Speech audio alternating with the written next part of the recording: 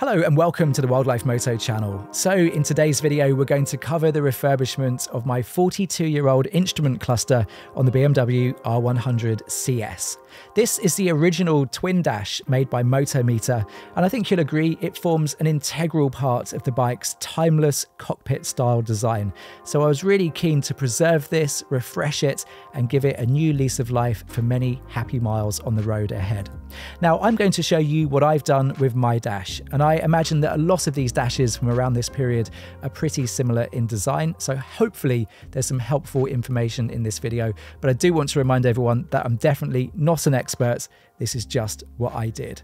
And it's one of those jobs that at face value, it should be pretty straightforward. But I can tell you now, this wasn't. It was actually a massive pain. And there are multiple opportunities in this process to completely mess up and end up destroying your housing or your original parts. So do set aside plenty of time for this. And remember, if you do muck up your housing, you're likely on the hook for around £200 for a new one. BMW don't make them anymore. They are available in the aftermarket, but they are flipping expensive. So looking close up, this 42-year-old cluster has certainly seen better days.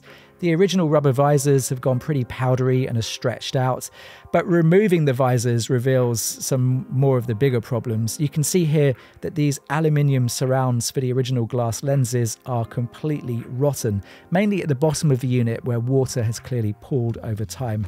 And I bet these clocks leak like an absolute sieve now, so we need to address this.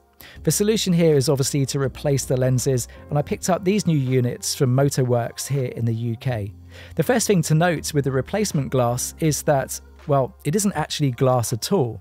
These units are made out of acrylic, and there are obviously pros and cons to this. A couple of pros being safer than glass, also quite easy to maintain, but a really big con with acrylic is that it's very susceptible to getting damaged when exposed to the wrong types of chemicals. For example, if you were silly enough to clean these lenses with a solvent like acetone, you can expect something like this to happen and absolutely ruin them really easily. So you've got to bear that in mind moving forwards if you go ahead and install acrylic lenses on your dash.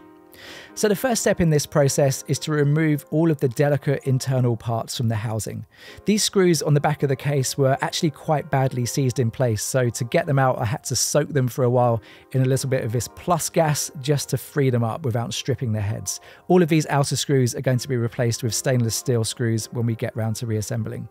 So as well as ordering new screws, I've also got new gaskets for the internals as well, and I've got these LED lights which are going to replace the standard incandescent bulbs behind the dials. These are going to be brighter, they're going to last longer, and they're green, which is going to look amazing.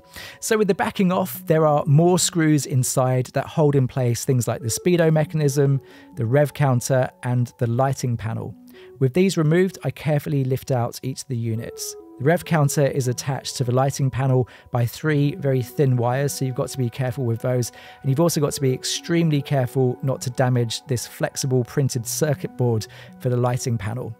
I'm also being really careful when handling the original dials. These are so expensive if you want to replace them, so you don't want to get fingerprints all over them, and you definitely want to be careful not to knock the needles around or scratch the dials during removal.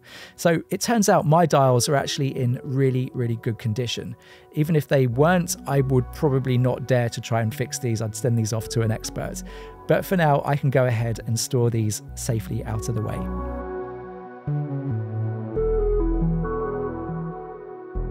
So with all the internals gone, I can now get on with the messy task of removing the stock glass. Now, the BMW parts are made of real glass, and if your lenses are cracked or slightly chipped, you're going to want to be careful here because chances are you might break them further during extraction. The first step is to pry away this rotten outer aluminium ring. This was quite easy to do for me because it was already split, so I just kind of peeled it off. Then gently pushing from behind, the original glass lenses should pop out fairly easily. So all pretty simple and straightforward so far, but not for long. You see, BMW in their infinite wisdom installed the glass with a plastic retaining ring, which they glued to the main plastic housing, forming a bond so strong that not even a state of quark gluon plasma could possibly hope to break it free. So while the glass lens is out, the plastic retaining ring is still very much stuck to the housing. Now this ring has to be dealt with one way or another, either removed or reshaped so that the new acrylic lenses can be seated correctly. As you can see, the new glass has got this ridge on the underside. It's quite different to the flat stock lens. So in order to fit this, we're going to need some creative thinking. First, I tried to perform a surgical procedure with my scalpel to try and pick out the glue and pull the ring off, but in the end, I resorted to this. With all hope of actually being able to remove the ring gone, I'm just sanding it back slowly with a Dremel to the point where the new glass will fit in place. Now I had to do multiple test fits to make sure I'm not eating away too much of the housing and end up with nothing left to glue it to. I guess it's a bit like how a dentist might fit a crown. We need to keep as much of the original tooth as possible so as to provide a good mounting surface. So getting the outer circumference filed back is one task. The second task is that the original ring also had a raised lip on it, which now needs to be flattened back off. Now what we're trying to do here is ensure that when fitted, the bottom of the glass has approximately a 2mm gap to the instrument housing. And it's this 2mm gap that's going to be used by the visor to grip around the lens.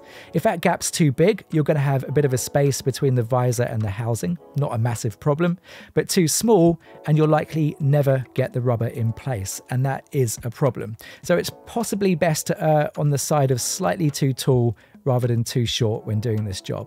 And as you can see here, this is just a case of filing the top of the ring slowly, reducing that height down and test fitting with the visor in place so as to monitor the size of that gap between the rubber and the housing.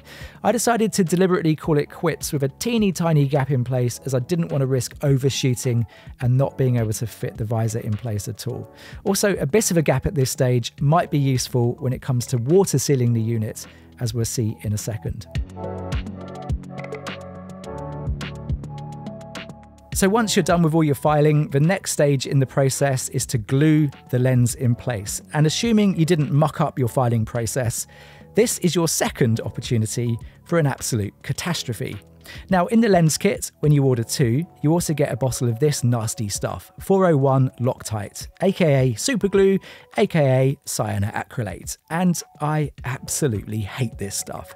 It will destroy anything it touches, and even the fumes will happily haze up your plastic parts given half a chance. But horrid as it is, when used with acrylic, this stuff will bond like nothing else.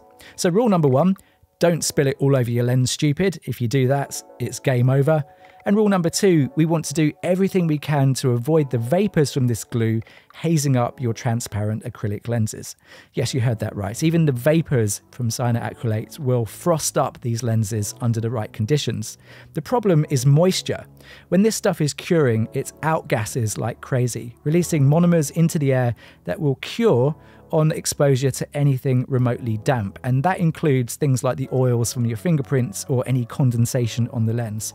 So if you've left a nice grubby fingerprint next to the bond line, dollars to donuts, you'll get a lovely hazy bloom right in the middle of your dash. These vapors are so good at finding fingerprints, forensic crime investigators actually use this process in crime scenes. So a few tips. Number one, glove up. Number two, work in a warm, dry place with as little moisture around as possible. When the curing process starts, you can gently fan the area so as to try to disperse some of the vapors, but don't blow on it with your breath as that will introduce moisture. Don't enclose the unit by placing it face down during the cure either, or by reassembling too soon. That will trap the vapors inside and they'll hang around attacking your lens for longer. And my final tip, of course, would be to forget all of this. Go out, spend 200 quid, buy a new unit, have a nice day, and don't waste your time trying to do it yourself. But where's the fun in that? Now, chances are, even with all the precautions you've taken, you might get a small little bloom around the bond line. If this starts to happen, don't panic, just leave it, let it cure, let it dry out. Now, when it's fully cured, you can use a tiny bit of this stuff to try to remove it. Just gently go over with a cotton ball or a brand new microfiber until any haze or light scratches are completely gone. Superglue is essentially very similar to acrylic chemically, and Polywatch will actually deform the surface, causing the particles to flatten off. It's used by a lot of vintage watch collectors whose crystals are often made out of plexiglass, and it really is quite amazing stuff for getting rid of small little scratches and haze and stuff like that.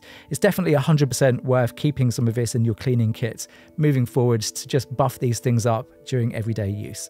Now, I didn't get a major bloom, but I did decide to go ahead and polish my lenses anyway, as they were less than perfect out of the box, and a couple of minutes going over it with this stuff, they are absolutely crystal clear.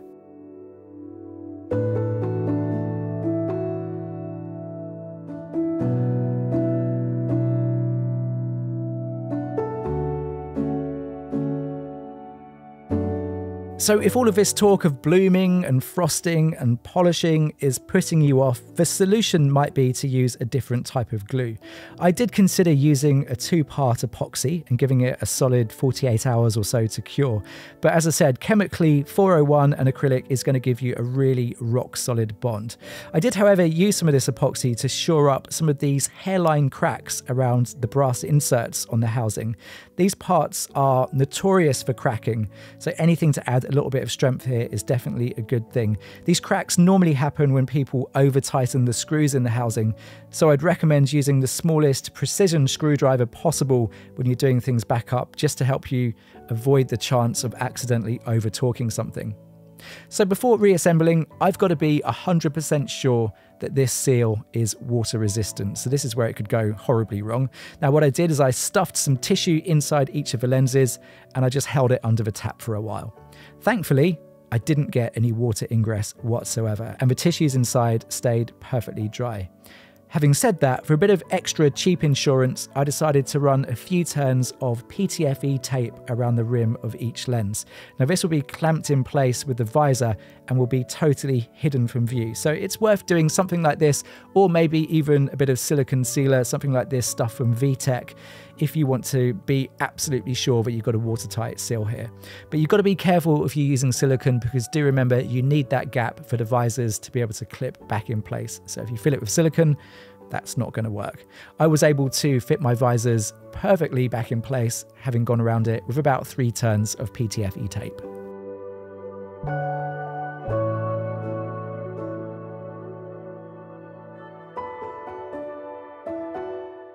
So before putting everything back together, I'm now going to go ahead and install my retro green LED panel lights. These are T10 size bulbs and fit perfectly inside the original factory housing. Just remember that the D in LED of course stands for diode, which means they do have a particular polarity, unknown to me at the moment, so it's going to be a case of trial and error. When I turn the bike on, we'll see what one's lit up, if any, and flip them around until we are good to go. Finally, we've got to install these replacement gaskets. Now, the stock foam units were okay. They weren't in terrible condition, but it is cheap insurance to go ahead and get this job done while I've got everything open. I've got 2 foam gaskets that are kind of like L shapes that will stick to the back of the light panel. The old parts came off pretty easily, but there was quite a bit of grit and dirt hanging around, so I just cleaned off the area with a little bit of contact cleaner first. I also used a little cocktail stick just to make a small dowel to ensure that the holes are perfectly aligned and just kind of gets us squared up for sticking down the rest of the gasket. There's also a foam gasket that sits around the lighting panel. Now there's no adhesive to this, so it just drops in place nice and easy. And finally, we have this long, thin gasket for the housing unit. Kind of looks like one of those licorice shoelaces.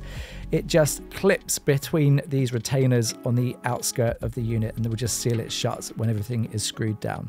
Now, while I was fitting this, I had a bit of a genius idea for reusing the old seal. It turns out it fits perfectly in the small gap that I left between the visor and the housing, providing a little bit of extra sealing and finishes off the look perfectly.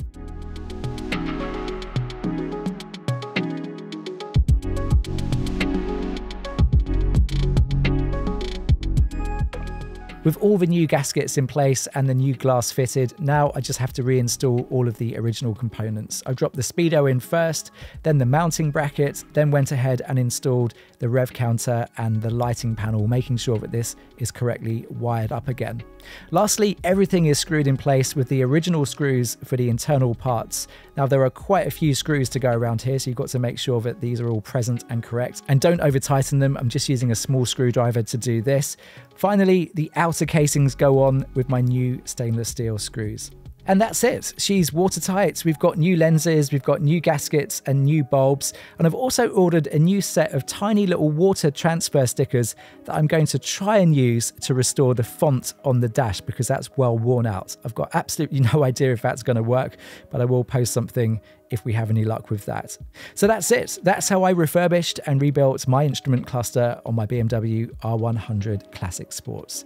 If you want to follow the build in its entirety, you can hit subscribe as there are lots of videos on the way for this bike. That's it for now. Until the next one, ride safe.